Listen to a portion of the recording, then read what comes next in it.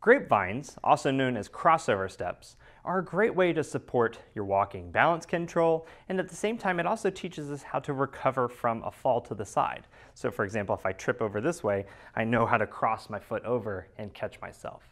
So when we do this exercise, we start off heading sideways by crossing one foot in front of the other. Then maybe the next time we start by crossing the next leg behind. And then you can start to alternate them, where you'll start by crossing in front, then in behind, going again and again. For this exercise, you want to spend about 2 to 3 minutes working on it, making sure that you're going to the left and to the right to improve that walking balance control.